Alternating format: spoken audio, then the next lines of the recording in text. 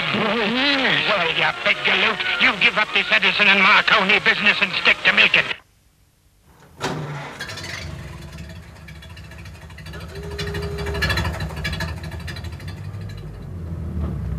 This program illustrates the fundamental electrical systems of the automobile. If you understand the physics of electricity, it will be easy to understand most auto electrics. Since the first automobiles, the electrical system has evolved along with our attitude to the car. Accessories and instrumentation have increased, but much of the hardware has become smaller and more efficient due to solid-state electronics. The changes in individual components may have been dramatic, yet the basic electrical system has remained unchanged. It still relies on a starter motor for turning the engine over, an ignition system to ignite the fuel, a charging system to run power equipment and restore a chemical energy reserve, the battery.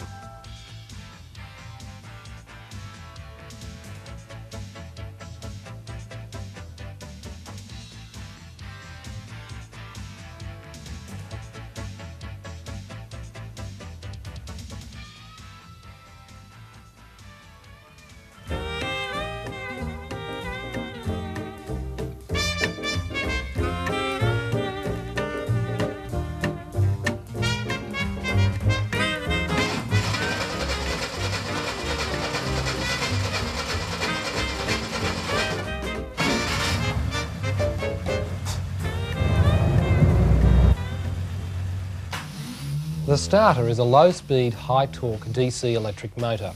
It includes an electromagnet called a solenoid that pushes the pinion gear out to mesh with the flywheel. The starter motor then turns the engine over. It must have enough torque to overcome engine compression and then be able to disengage when the engine fires.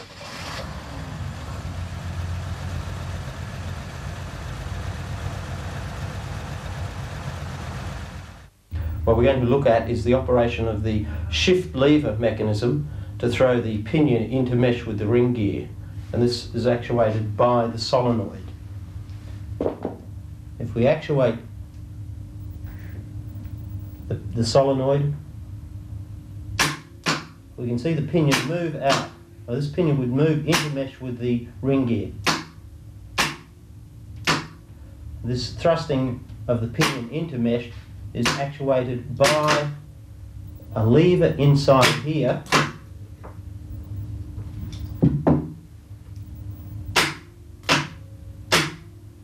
You can see it's pulled in by the magnetic action of the solenoid.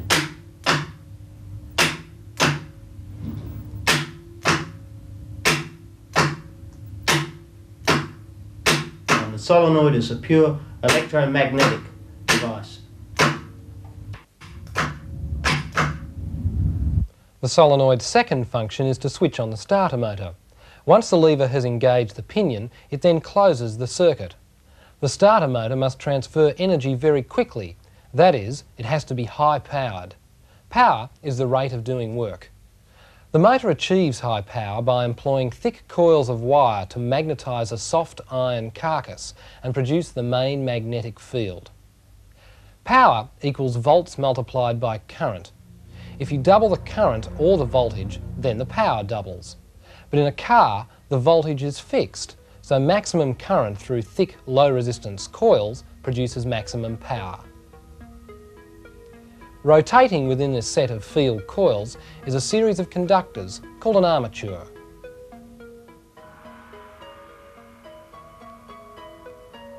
Electrons flow from the field coils through these bare copper bars of the commutator and into the rotating armature.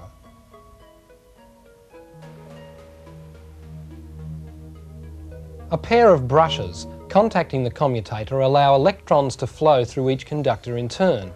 The moving electrons set up a second magnetic field which interacts with the first one. This causes the armature to turn. We can see how the magnetic field of the armature conductors causes the main magnetic field to distort.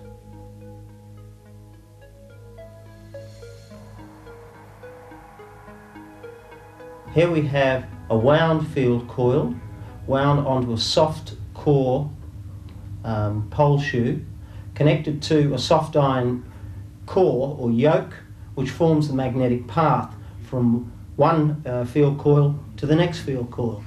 Rotating inside the field coils, we have a set of conductors.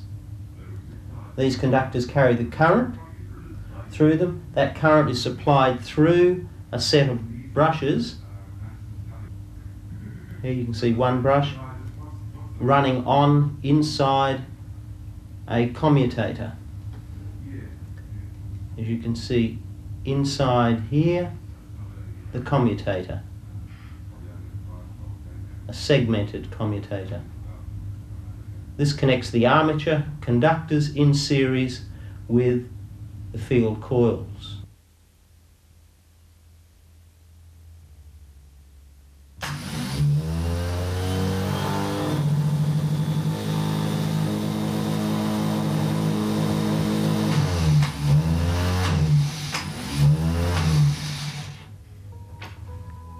The armature conductors are forced to rotate as the resultant magnetic field is stronger on one side and weaker on the other side of the conductors. To understand in detail how this rotation is caused, we need to understand a little more electromagnetism. When electrons flow in a conductor, they produce a magnetic field which acts at right angles to the direction of electron flow. We can see the movement caused by interacting magnetic fields at this compass needle.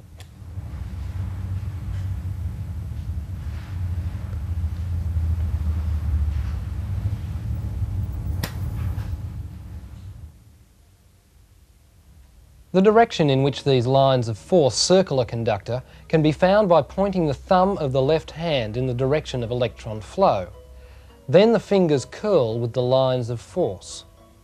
In our diagrams, flow into the wire is shown by a cross, a symbol for the flights or tail feathers of an arrow. Electron flow out of a wire is shown as a dot, the point of an arrow heading out. We can determine the direction of rotation of a direct current motor by following the main magnetic field from north to south and deciding whether the fields add to each other above or below the armature conductors.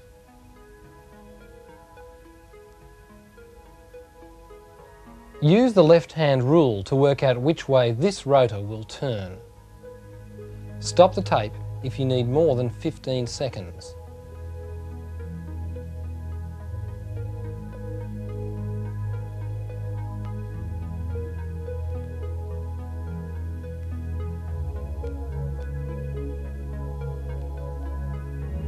First, work out which way the lines of force circle the conductors. Then, following the main field from north to south, on the right, the fields add to each other above, and on the left, they add to each other below. And so the armature would rotate clockwise.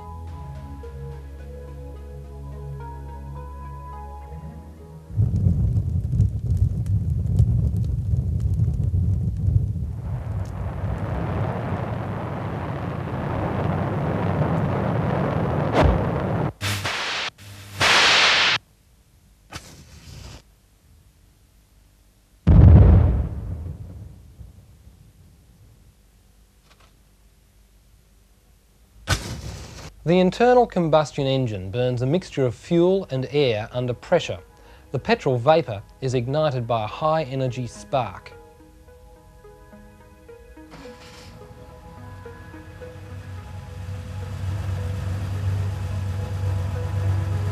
The spark is the result of a surge of high voltage produced through making and breaking a low voltage in one coil of wire, which induces a high voltage in a second interwound coil. The two coils are housed in one container, and together with the making and breaking device, a fast-acting, mechanically activated switch called points, and a rotating distribution terminal, they make up the Kettering ignition system. Kettering filed a patent for a battery ignition system in 1908, and the same basic method has been used in automobile engines for almost 80 years.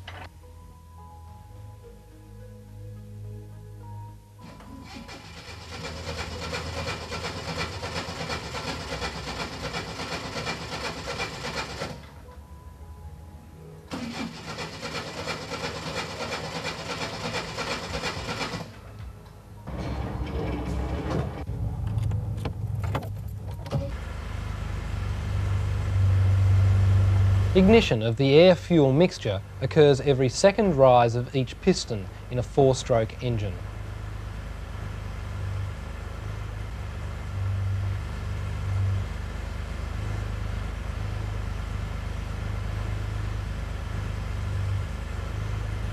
The whole system is made viable by the ignition coil, which makes use of electromagnetic induction. The opening and closing of points continually changes the velocity of electrons moving in the primary coil. This induces a primary coil voltage and a changing magnetic field, which in turn induces electron movement in the secondary coil. The secondary winding is subjected to the same magnetic field changes as the primary and has the same induced voltage per turn. So the secondary is made with tens of thousands of turns of fine wire, with the result that 12 volts at the battery is stepped up to 300 in the primary and then 20,000 volts at the spark plug. The points, which mechanically switched the high voltage, were the first to change with solid-state electronics because they wore out and bounced, causing misfiring. Transistorized amplification of the contacts saw them evolve into a triggering device for an electronic circuit. In the latest vehicles, the distributor has been replaced by a computer which senses the crankshaft rotation and controls the input to 2 induction coils.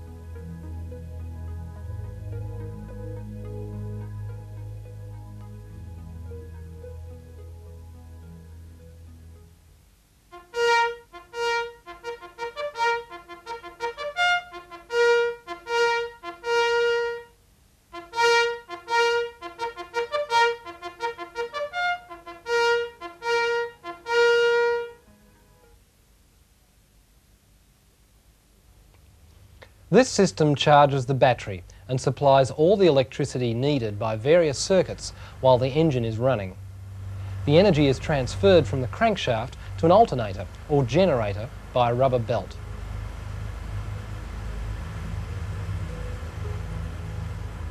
Electrons will move along a wire when a magnetic field changes around them. The electromotive force E, or the voltage pushing the electron, will be increased if the magnetic field strength or flux density B is increased, or the velocity of the conductor through the field increases, or if the length of the winding L is increased. In an alternator, a magnetic field is rotated within a set of stationary conductors, and in a generator, a set of conductors are rotated within a magnetic field. Both machines produce alternating current which cannot be directly used to charge a battery. In the first cars, generators or dynamos as they were called were used for charging because it was fairly easy to design a commutator so that electrons flowed from the armature in one direction. A cutout switch was needed when the engine was stopped to prevent burnout because the design is the same as an electric motor, and if electrons were not being pushed into the battery would push electrons back through the generator. The DC dynamo is rapidly becoming obsolete. As cars evolved, solid-state silicon rectifiers became available, making the alternator more efficient.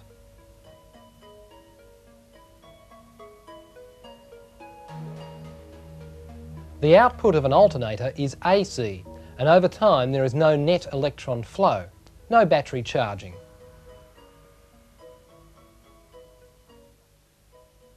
If we stop the electron flow in one direction, the output would be pulsed but usable.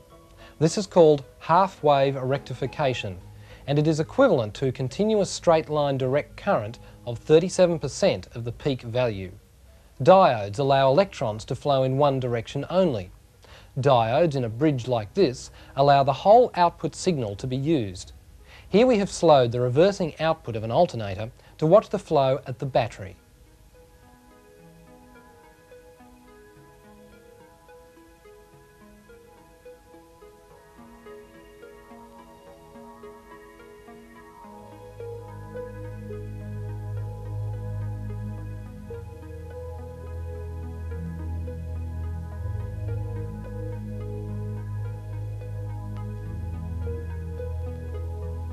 This is called full wave rectification, and it is equivalent to continuous DC of 63% of the peak value.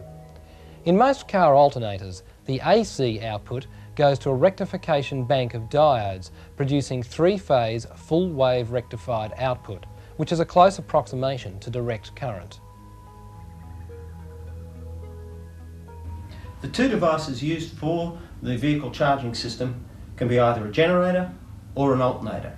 Now, the generator consists of a set of wound field coils and an armature. The armature is constructed of an iron core, and wound onto the iron core are a set of copper conductors connected to the external circuit via a commutator and a set of brushes. Now, if we turn that, we can see the armature rotating inside the field coils. Now, with the alternator, it's a much more efficient machine. Here, what we have with the alternator is the electromagnetic field rotating inside the armature conductors. The armature conductors there. So the armature conductors are stationary, and it is the electromagnetic field that rotates. And we can see it rotating here. There is no need for a commutator. We have a set of slip rings that connect the electromagnetic circuit to the external circuit for energizing this. Both machines produce alternating current. The generator employs the commutator to switch AC to DC. The alternator employs electronic circuitry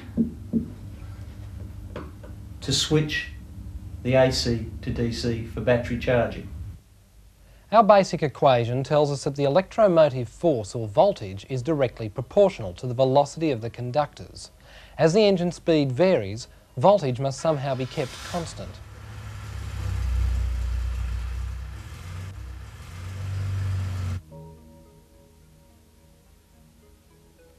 Automotive charging systems require some form of voltage regulation. The charging unit will, its voltage output will depend upon the RPM of the motor. As RPM goes up, so does the voltage. So a voltage regulator is employed to control that output. It's a voltage governor. There are several types. Early types were vibrating contact types, like this one here, that has a vibrating contact that controls the field current. These are exactly the same. The voltage regulator has a vibrating contact to control field current, and that controls the output from the generator or alternator. Now, this one here looks very much the same. Again, it is a vibrating contact. The only difference with this one is that it is from an alternator. The last three units here, these are solid state devices. Notice that they're very small,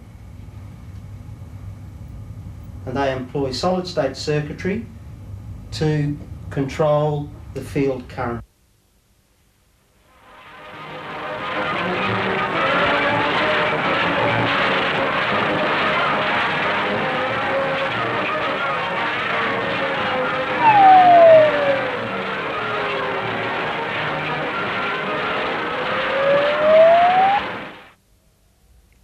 The battery is an energy reserve. Its main job is to power the starter motor. It also provides energy when the engine is not operating.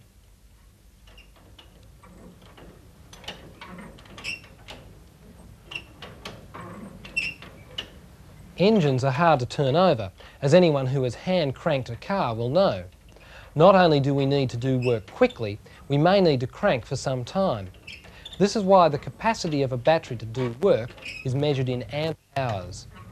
A 36 amp hour battery would be capable of delivering 3.6 amps for 10 hours.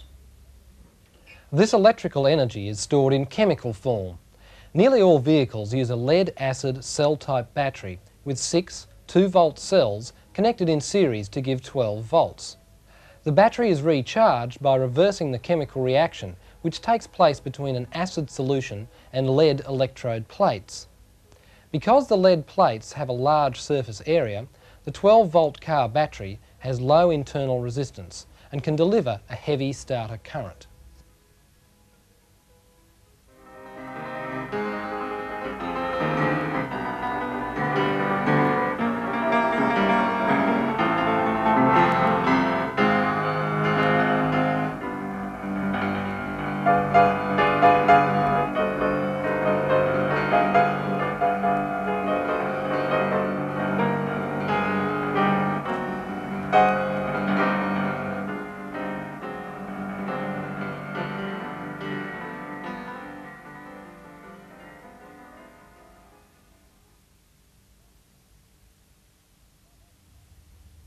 Modern car engines are managed by computer. The ignition, fuel injection, charging system and exhaust emissions are monitored, compared and adjusted by a microprocessor. Emission control standards have been the catalyst for incorporating electronic control in cars. The latest test equipment for the whole engine management system is contained within a briefcase which plugs directly into the computer and the car's wiring harness. The computer is housed in an aluminium box and consists of printed circuit boards which support and connect the microchips and integrated circuitry.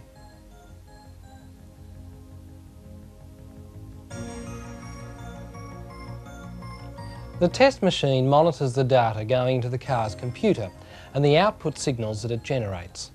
The test machine can electronically substitute for the car's computer and/or any faulty component. So a car, broken down on the road due to a fault in its computer, can theoretically be driven back to a garage using the test equipment. In a garage, the individual components, voltages and signals can be analysed in detail using an oscilloscope. Computerised testing is quick and reduces the risk of damage to expensive components.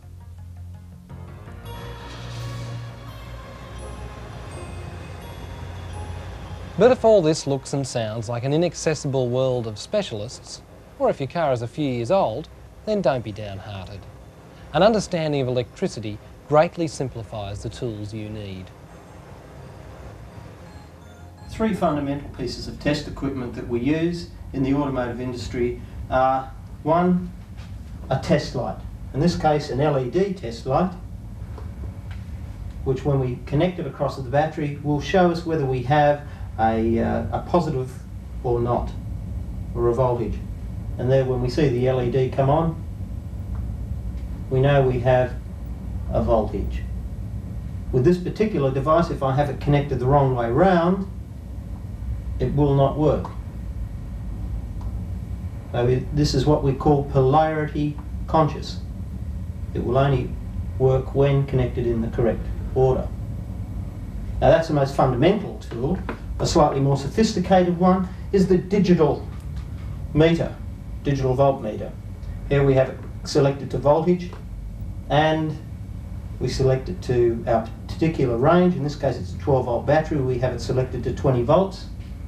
If I connect this across here, we should see a voltage reading on the meter. Here we can see 12.89 volts, almost 13 volts. Now this meter can be also used to test resistance and also current up to 10 amps. Now in terms of the ignition system, to find out if we have spark, we can use what we call a spark plug tester.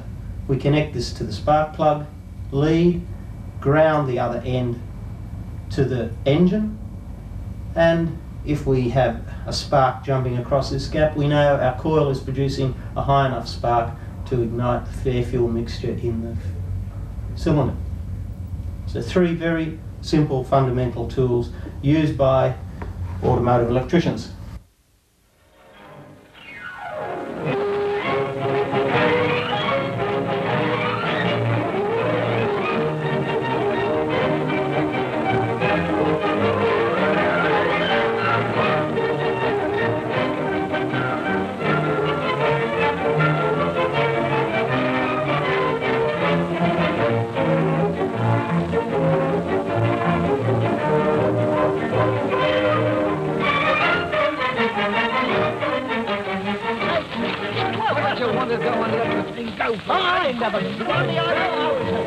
After all the trouble we had to do in